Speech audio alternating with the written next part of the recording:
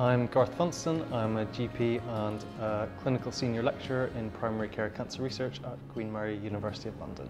We studied CA125 within primary care. We used anonymised data from England from over 50,000 women to look at how accurate a test it was for ovarian cancer and how useful a test it was. CA125, a widely used test, but had never before been studied within primary care. This research helps us understand how it performs, how useful it is, and how we can use it to best effect within primary care. CA125 blood test is a really important marker. It's not specific, but it is sensitive for ovarian cancer. So if you have somebody that has the symptoms that are associated with ovarian cancer, it's really important to consider using CA125 as one of your blood tests in part of your diagnostic workup. CA125 is not a perfect test, but is a pretty accurate test for ovarian cancer within the primary care setting. It's got a sensitivity of 85% for invasive ovarian cancer within primary care. And to put that in context, that's more sensitive than, say, chest X-ray for lung cancer and a bit less sensitive than a FIT test for colorectal cancer in symptomatic patients.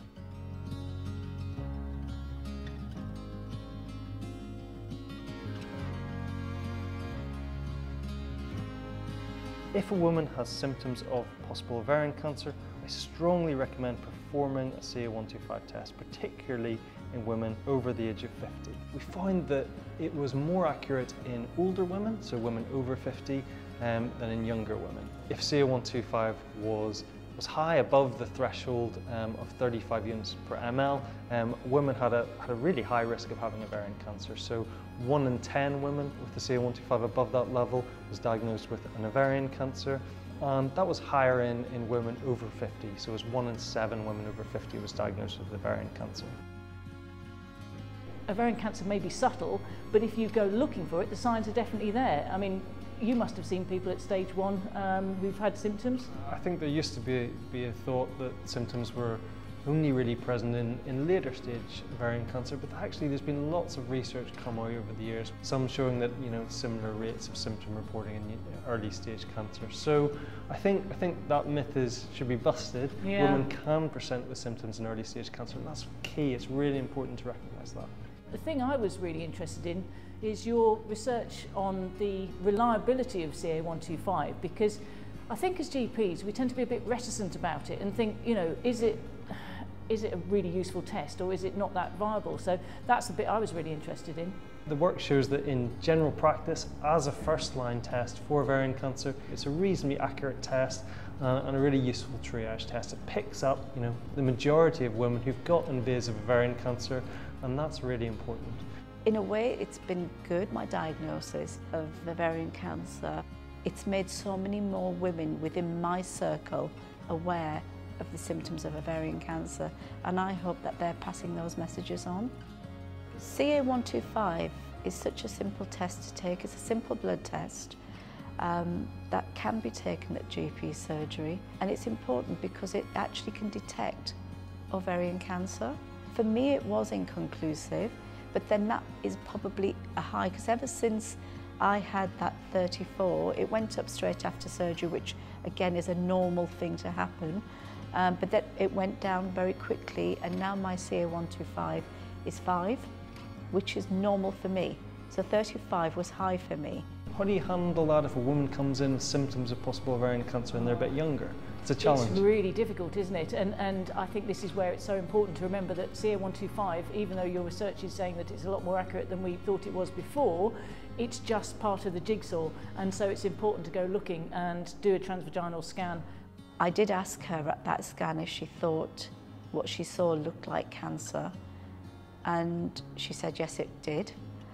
And at the time, I thought that was quite brutal, but she was obviously very expert at what she does. And I've thanked her since, because she was so honest. It actually planted a seed in my head. So by the time I got my diagnosis, I feel that helped me deal with it better, because it was something that was already planted and I was preparing myself. I always warn women what a transvaginal scan is, because otherwise you just don't know what they're going to expect. When they go along to the ultrasound and then they're told that they've got a probe that's going internally or whatever, I mean, that is quite distressing for some women, so I always try and warn them of that. if I'm really suspicious about somebody and I think, I don't know what to do here, I think we need to remember in primary care that we are part of a jigsaw as well. And we've got colleagues in secondary care, we've got specialists in ovarian cancer that we can get on the phone and ask. We can send them advice and guidance, or we can even refer somebody to a cancer of unknown primary clinic that's now opening up around the country. Now, a really striking finding from this research was when we looked at other cancers. We found that in women over 50 who had a high CA125 but didn't have ovarian cancer, there was a really high rate of diagnosis of other cancers, things like bowel cancer, pancreatic cancer and lung cancer. And in women over 50, 1 in 5 women with a high CA125 but no ovarian cancer was diagnosed with one of these other types of cancer. So being aware of that, recognizing that and investigating these women for these other cancers is really important. Because it's not specific, it can be a little bit awkward because it can be positive in other conditions such as bowel cancer and endometrial cancer. Unfortunately, you can get false positives and you can get false negatives with CA125. So it's a really important tool, but the important thing is to remember it's only part of the jigsaw that makes you think about ovarian cancer and helps you diagnose it. The main symptoms of ovarian cancer came out really as part of the NICE guidance in 2011. They were looking at retrospective studies which came up with the women saying very, very strongly what their symptoms were before they were diagnosed. And as part of that, they came up with 4 main symptoms. So you've got bloating, you've got early satiety, so feeling full up when you eat a meal, you've got abdominal pain, and you've got urinary frequency. So those were the top 4. They also identified that you've got a change in bowel habit, extreme fatigue, and weight loss. So the last 3 are very important, and that should certainly be giving you the red flags that you would need to diagnose any form of cancer. But the first 4 that I mentioned are very specific, so your pain, your bloating, your urinary symptoms, and your feeling full up. So initially I started having some discomfort in my stomach following a holiday. And it started with acid reflux. So I just went along to the GP, he gave me some antacids. I took them for a week or so, it didn't make any difference. And then I went back to the GP again, telling him that as well as the acid reflux, I was also getting some discomfort in my stomach. It felt inflamed and it felt warm in a funny way. So the GP said he didn't think there was anything wrong with me. And just to carry on taking the antacid tablets, he thought it could be IBS. Irritable bowel syndrome is just not something that presents for the first time in a woman over 50. So if you're thinking about diagnosing somebody for the first time over 50, please think twice, because it's very likely that you'll be doing a misdiagnosis, and I would strongly urge you to consider ovarian cancer in those situations. So many people think, you know, at stage 4, of course, you're going to get an abdominal mass and therefore it will give you abdominal pain. But actually what they don't realise is that the marker that's released by ovarian cancer cells causes peritoneal irritation. So, of course, peritoneum covers you from the top down to the bottom. You know, you could get symptoms anywhere in your abdomen, and I think that's really important for GPs to know about, because I don't think that information is out there, and it's really sad. Absolutely. So what would you do if you've got a woman that's presented with ovarian cancer symptoms? What tests do you tend to go for first? CA125 is my first line test in women with symptoms of possible ovarian cancer. I may add in other tests if the symptoms are unclear, so potentially other tests such as FIT and a full blood count as well, but CA125 definitely part of my workup. Platelets are always useful, aren't they? Because obviously if they go up, then you've got an independent marker for cancer anyway, so I always do a full blood count. And the other ones I tend to do are CRP and ESR, because obviously it's an inflammatory marker, and I think sometimes we forget that, and part of the differential is if we get raised inflammatory markers, we need to take that in context with the CA125 as well. If a woman comes back to me and says that they've got persistent symptoms, it's really important to take them seriously and not just think, oh well, their test was normal last time.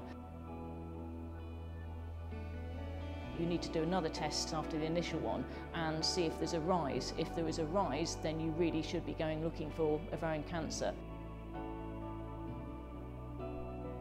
I went for an external scan which came back showing that everything was absolutely normal. They couldn't see any concerns or inflammation anywhere. So after about my 3rd or 4th trip to the GP in the space of end of August and November, my GP finally said to me there was nothing wrong with me, because he'd ruled out gallstones, he'd ruled out IBS, and just thought it was symptoms of the menopause. and told me to just, it would go away and I was absolutely fine. And the scan had shown nothing. Don't forget, you've always got, as a GP, you've always got a second opinion. You can always do advice and guidance.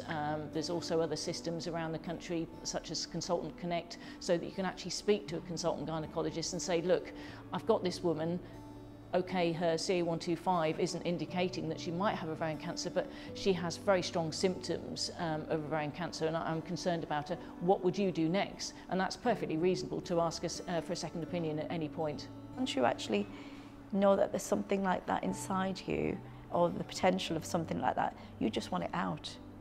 You don't want to wait. You don't want to wait a second. I was ready to cancel everything and just have the surgery next day, but it wasn't possible. This is a really active field, thankfully, and there's lots of research going on. CA125's, as I said, a reasonably good test, but if we can improve how we pick up these cancers, there's real potential for improving outcomes for women. If women are coming to see you with abdominal pain, bloating, feeling full up and urinary frequency, it's really important to do CA125. It's simple, it comes back to you within 48 hours and it can give a huge advantage when you're trying to diagnose ovarian cancer quickly and easily.